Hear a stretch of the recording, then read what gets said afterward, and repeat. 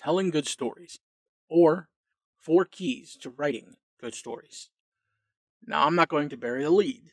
The key to writing or telling good stories is just to write or tell stories, and to write a ton of things. Most people would say something like, "This is the one secret you need to be a good writer."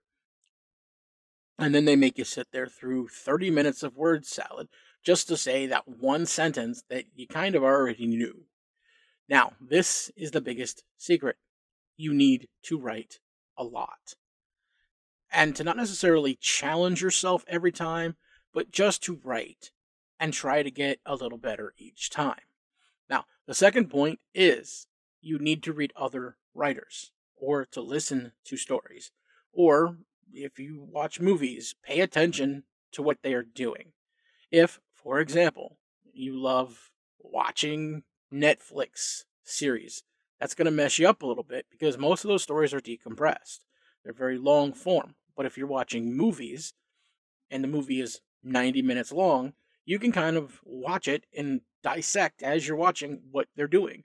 When are they telling you information? When are they giving you information? How is the story coming about? Now, for example, in my case, if you love comic books and you are looking to be a comic book writer, which I write novels and I write comic books, you can't just read a bunch of comics. That's not enough. You need to pay attention to the stories and figure out what works. Even though it might not directly transfer over to your style or to your prose type, the basics are still the same.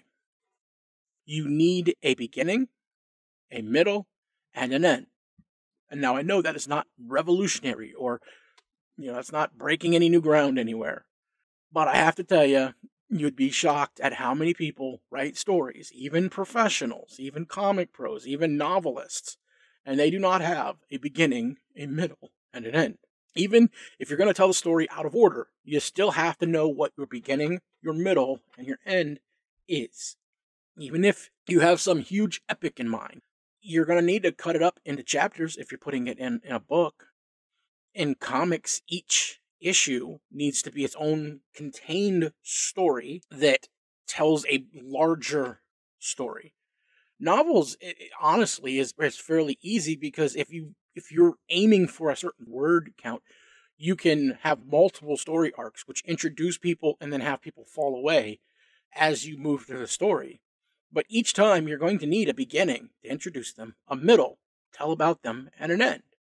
Going back to the comic idea, most comics, monthly comics especially, are 20 pages of story. And those 20 pages of story, to be good, need to have a beginning, a middle, and an end. Even if the end is left open enough to leave room for the next issue, there still needs to be some sort of wrapping up of that issue. This is a major issue with current era comics versus comics that were made, say, before 2005. They call it decompressed storytelling. The past decade and a half, comics have been written for trade paperbacks. And so many comics simply just literally stop mid-story at page 20. 20 pages in, and there's, a cliffhanger, and they stop. But literally, they're just stopping in the middle of the story. Others will have little short stories in each issue. But 4 of the 9 issues that are going to make it into the trade, just nothing happens. They're just padding. They're filler. They're either not going to make it into the trade, or they're just there to pad out the numbers so you get 160 pages or 210 pages or whatever the number they're looking for is. One of my favorite storytellers of all time is Steve Ditko. And I love him because he didn't necessarily worry about having 3 acts, but he would give you something at the beginning, and then he would just raise tension for the rest of the story, and then a climax. But that's still, in a way, 3 parts, because he would give you that introduction, and then he would give you a bunch of stuff that happened to raise tension, and then he'd have an ending. In fact, probably my 3 favorite storytellers in comics are Jack Kirby, Steve Ditko, and George Perez. But that's along with the likes of those like Chris Claremont and Nocenti, who Nocenti's Daredevil run is epic. And if you read a bunch of them, you will have a masterclass in storytelling. And before recently, usually, every issue had those 3 parts. The beginning, the middle, the end. Whether Stan Lee or Jack Kirby were writing, or heck, Mary Wolfman, or Scott Lobdell, or Grant Morrison, Ed Brubaker, Alan Davis, Chuck Austin. Obviously, by those names I just gave, I'm a huge X-Men fan as I was growing up, And those are most of the stories I read growing up. But they all knew that one thing of there had to be multiple 20-page complete stories that they put together to make a story arc. Now that leads me to the third point, which is get good at storytelling by telling short stories first.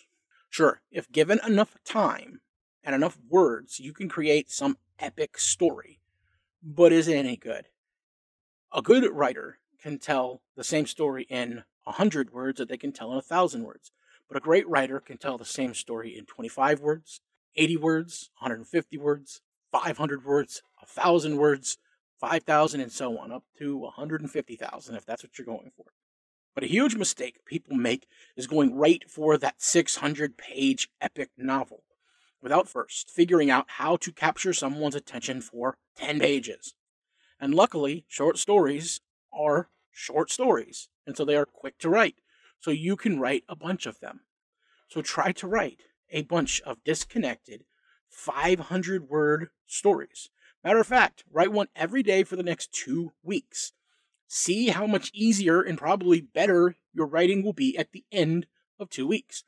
And you don't have to write it down like on a typewriter or in a computer word processor.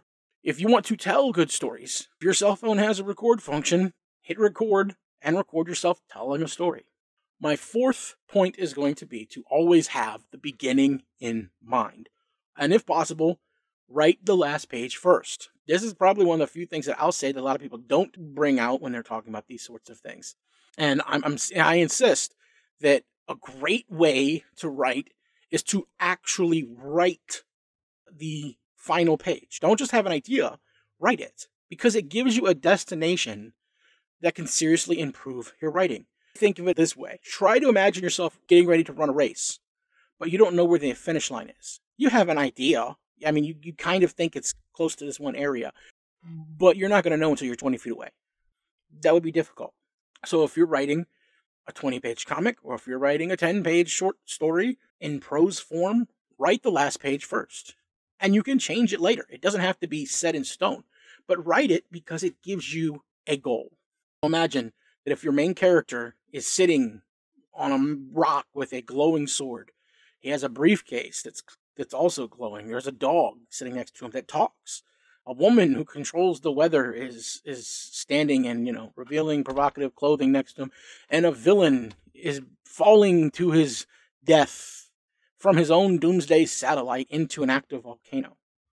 You now know that at the very minimum, you have to introduce your protagonist, that talking dog, the woman who controls the weather, and the villain in the first, say, 3 or 4 pages, maybe 5. Then after that, you're going to have to explain where that sword comes from. What about the briefcase? How do these people know each other? Was the Doomsday satellite built just then, or did it already exist? And if it already existed, what's the backstory behind it? And why is this villain using it? You have at least 9 to 11 pages to build that tension, to expand the plot and explain why these things happen, why they exist, and where it's going. Now, you might say that you're not writing an action story. It doesn't really matter. If you're not writing something that's action, you need to have a plan of where you're headed. And the other thing somebody would say is that, isn't this going to become formulaic? Isn't it going to be just the same story over again? And the thing I will say is that this type of storytelling has worked since before there was written words. They used to sit around campfires at night telling stories. I guarantee you the person telling the story had the ending in mind. They knew where they were headed for that ending. They just told it a little different. That's the reason why we have 100 different tellings of basically the same epic story. It's just slightly different based upon what region of the world it came from. And now that you have all of the elements, you can just plot out how to put them together easier. That's what makes it easier. If you don't have all the elements in place, you're making things up. It's not going to have as compelling of a story. Now that you have them, you're good. And you don't have to just explain out your characters like, this is Phil. He's in his 20s. He's a Latino living in Chicago. He attends an arts college. He works at a theater or something. No, he has a brother. No, you write the scene that you can write a single scene or a single page with an action sequence that gives you all of the information that you need. If you've ever watched anime, you'll know that there's this whole running late for class with a piece of toast in your mouth trope. Now, that might be way overdone, but it is a genius way of introducing all of the elements of your story very quickly, an action-packed way. Think about it. It starts with a room full of textbooks, game consoles, posters on the walls. Suddenly, a preschool-aged girl runs in and jumps on the boy's stomach. He screams in pain as he wakes up and rolls over, asks, "What are you doing, little sister?" She replies, "Yuta, I wanted to say bye before I get on the bus." The boy says, "But you don't leave until an hour after I do." He turns and looks at the clock. It's 8 a.m. He screams, "Oh no, I'm late for my first day of college." And then a sequence where he runs around to get dressed. He can't get in the bathroom because his older sister's in there and she's saying mean things to him. Running down the stairs as his mother is putting toast on a plate and says, "It's about time you woke up, sleepyhead." The boy says, "Hi, Mom. Can't eat. I'm late for school. Bye, Mom." As he's leaving, heading out the door, she says, "Remember, your father and I are going to a banquet tonight, so we won't be here when you get back." She looks down, and her toast is missing. She sighs. The boy is running down the street. He's dodging cars, he's jumping over trash cans, swinging around light posts, a piece of toast hanging out of his mouth. As he is still attempting to put his jacket on, but he has his book bag in one hand, he doesn't see a car coming as he goes in the intersection. He jumps to the side, getting knocked down, landing on top of a beautiful young woman.